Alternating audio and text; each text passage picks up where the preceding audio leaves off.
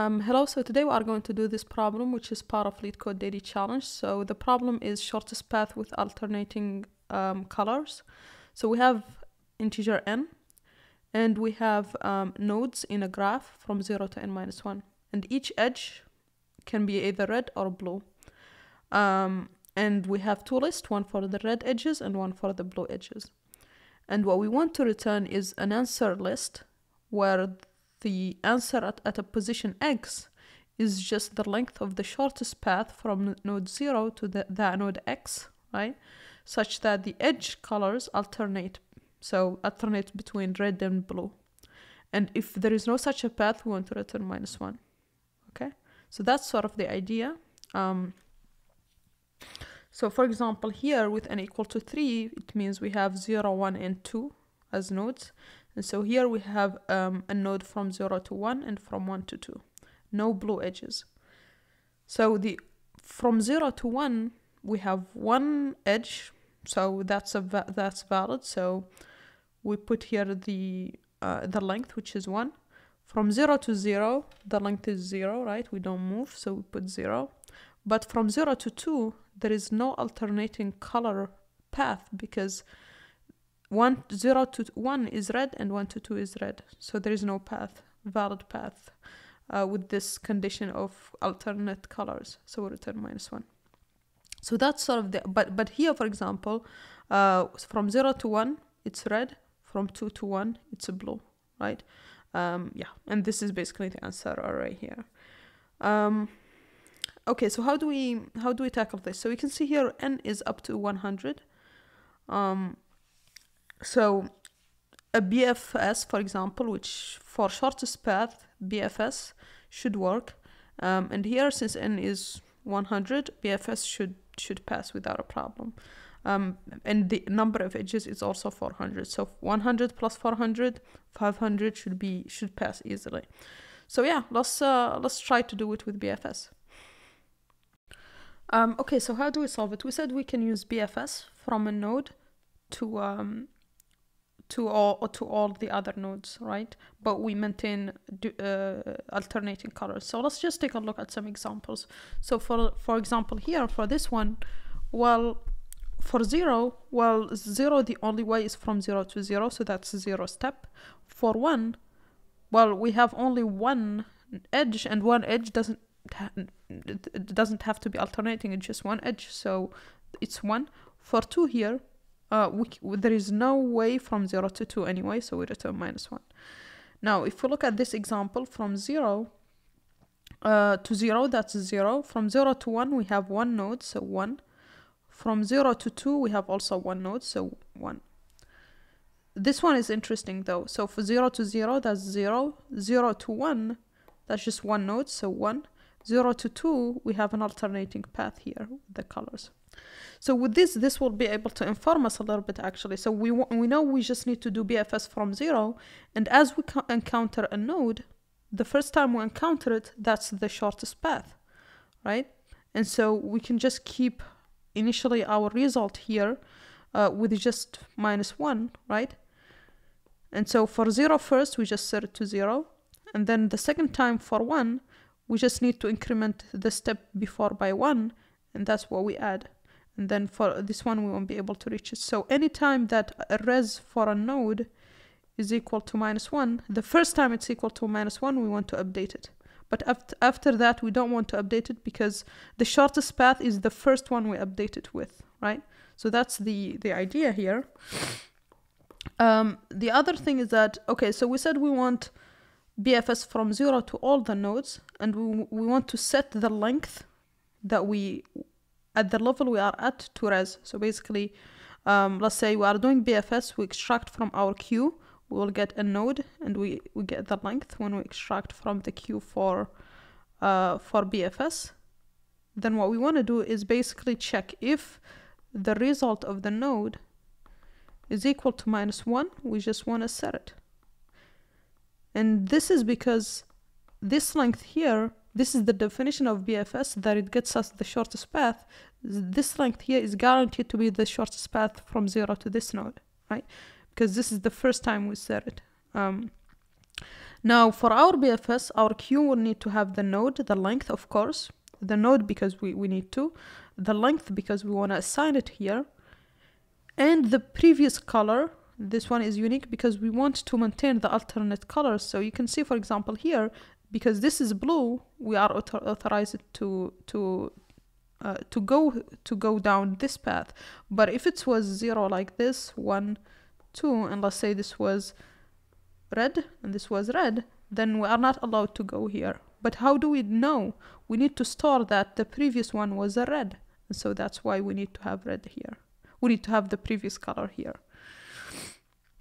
Now the other thing is, for each node we need to know the neighbor. So for example, when we are at 1, we need to know that its neighbor is 2. So how do we do that? Well, we can just create a graph collection map, right?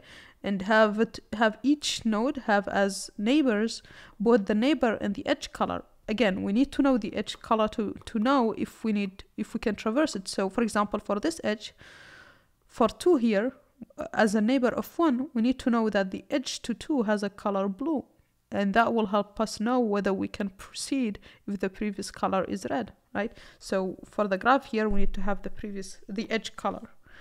Okay, so we know what our queue will contain. We know what our graph will need to be like for our BFS. The other thing to pay attention to is that for our visited set, for a BFS, when you are doing a BFS, you want to maintain a visited set for all the nodes that you visited. In our case here, it's a little bit different, because if we take a look at this example, right? So you can see here for our result array, what we'll have is for 0, of course, is 0. For 1, there is just one path. For 2, you can go here, and then that's it, 1. This is the shortest path. So for 2, it's 1.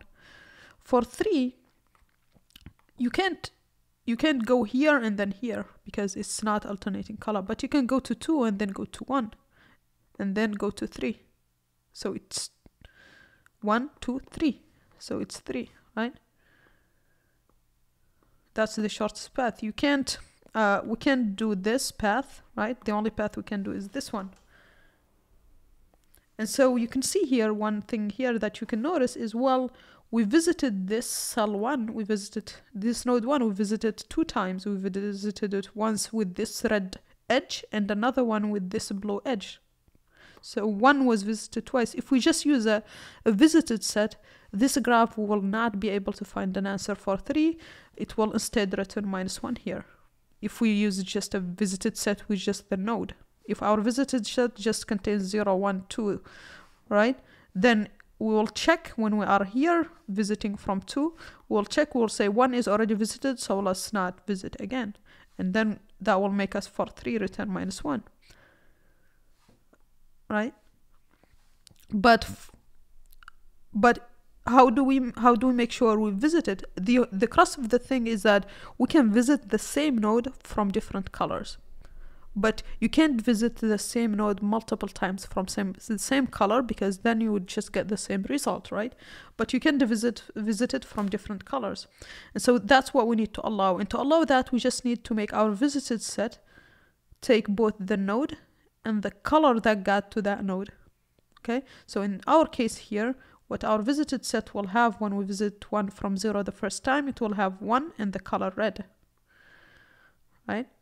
And so when we are at 2 and visiting 1, we'll check, is 1 blue in the visited set? It's not, and then we'll be able to visit 1, and then we'll be able to visit 3. So this is how we are going to do that. Okay, so visited set is going to be the node and the color. And now we have all the things we need for our BFS. We can just implement a normal BFS, but before doing BFS, we will create our graph, and then we can use this visited set and build our BFS solution. Yeah, and that's pretty much it. And for the shortest path, when we extract from the node from the queue for BFS, if it's not has been set yet, this means this length is the shortest path, and we'll assign it to the result for that node. Yeah, so I think that's pretty much it. Let's implement it and make sure it passes. Okay, so let's implement our solution. So first we need just something to represent the graph, right? So we'll just use a collection map here. We use a default list so that if the element is the first time, it defaults to an empty list that we can add to. And now we just go through the edges for first the red edges, right? So we go through the red edges first. And then after that, we need to go through the blue edges. And then what we want to do is just say that the graph for this node is going to be to V, but we need to store also the color of the edge, right? And so the color in this case is red. So let's just represent red with R and blue with B. And so here, similar thing, except here it should be B. Okay, so now we can have our queue for BFS. And so this is going to be a DQ. And what we said is that the node needs to, what we add to the queue needs to be the node, the length of the shortest path, of course, or the length of the path, and the color, right? But for 0, initially the color is nothing. There is no edge to 0. And so for 0, initially we'll just put none. But for the node, it's 0, and the steps, initially it's 0. And we need our visited set. And again, for the visited set, we said we are going to add there the node and the color, okay? And now we'll just add our answer, the array or our result array that we are going to return at the end. So this is a range of n, and this is what we are going to return at the end. And we are going to now start doing our BFS. So while Q will pop from the queue, that's what BFS does. And this will give us the node, the length, and the color. Let's call it previous color, or let's call it just color, I think. And now what we can do is check if the node the result has not been set yet. That means this is the shortest path length. And so we just set it. And now we visit the neighbors. So let's call them neighbor and neighbor color in the graph of the node. But remember, it's alternating. That means that neighbor color, we visit it only if, so we visit the neighbor node only if the neighbor color is different than color, right? Because we want the colors to be alternating. If to get to the previous node, to get to node, we used red, we want to use only blue to get to this neighbor. If to arrive at this node we used blue, we want to only use red to go to the neighbor so that we can maintain the alternate colors. So that's exactly what we are going to do here. We are going to say that they need to be different, right? So the neighbor color needs to be different than the color of the node. And we also want to not visit the same node that has coming from the same color twice, right? So to do that, again, we are going to check that the neighbor and its color are not invisited. But if the color is different, this will be true and we will be able to visit this node. And that's exactly what we want.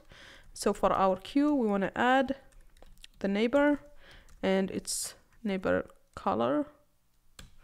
And we want to, of course, add the steps, which are just steps plus 1, right? Or sorry, length plus 1, because we just visited another edge, so the length increased by 1. Okay, so that's for our queue. Now we also want to populate our visited set, and the node is neighbor, and its color is neighbor color, right? And this should be it. Now we just want to run this. Looks like it's missing here, but this is just normal BFS. The only difference is this here to maintain alternate colors, and this here, instead of checking one single node, we want to populate it for every node. So if I run this, it should work, and that passes test cases. Okay. Yeah, so that's pretty much it for this problem. It's simpler on the simpler side. Please like and subscribe, and see you on the next one. Bye.